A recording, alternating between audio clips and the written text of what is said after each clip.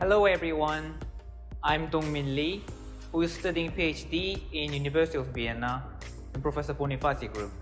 Electrochemical cells, which are called also batteries, require three factors: two electrodes and one electrolyte. Cathodes and anodes are the two electrodes. Cathodes want to take electrons and anodes want to provide electrons.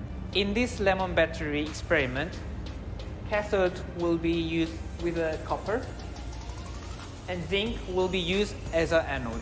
This is because copper is more electronegative than zinc. However, since electron cannot travel from the zinc to copper directly, we use lemon, which is an electrolyte, in this experiment. Electron only can travel through the ionic solution, so in this case we're using lemon citric acid. When zinc is exposed to the acid in the lemon juice, the acid oxidizes or removes electrons from the zinc. The resulting positively charged zinc ions move in the solution. The resulting electrons are collected in the metal and then rush across the copper bar, which is more electronegatively than zinc. Those electrons now in the copper pull a couple of protons or hydrogen ions out of the acid and reduce them by adding electrons. The electricity is not from the lemon, but from a chemical reaction between zinc and copper because of a different electronegativity between the two metals. So, this is what we need for lemon battery experiment. Electronic wire, metal bars, one is copper, the other one is zinc. Electrometers to check a voltage, and lemons.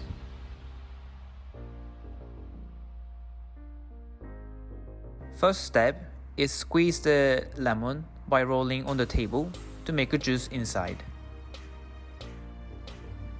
And plug zinc bar into the lemon. Also plug the copper bar on the other side into the lemon. We want to check how much voltage can be generated by one lemon by using this electrometer. To connect wire onto the copper bar and zinc bar separately and connect with electrometer. It generates 0.9 volts. Let's see how much voltage can be generated with the two lemons. When it connects, you have to make it in series. It generates 1.9 volts. For the three lemons, it generates 2.9 volts. So for each lemons, it can generate 1 volt. When it is connected, it goes to 0 and reconnected, then we're coming back to 2.9 volts.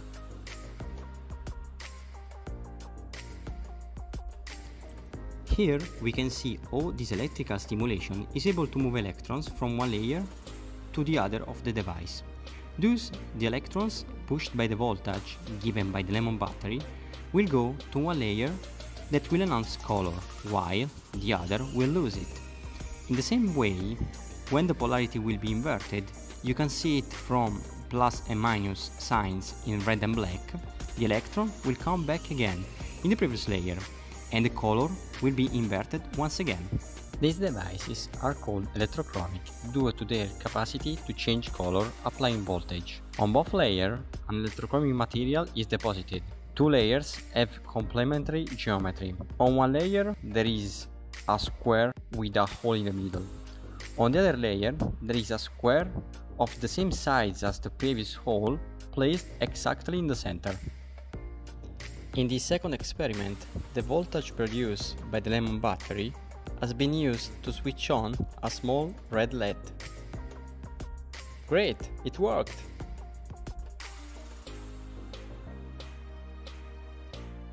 Thank you for watching. We hope to see you soon. Goodbye.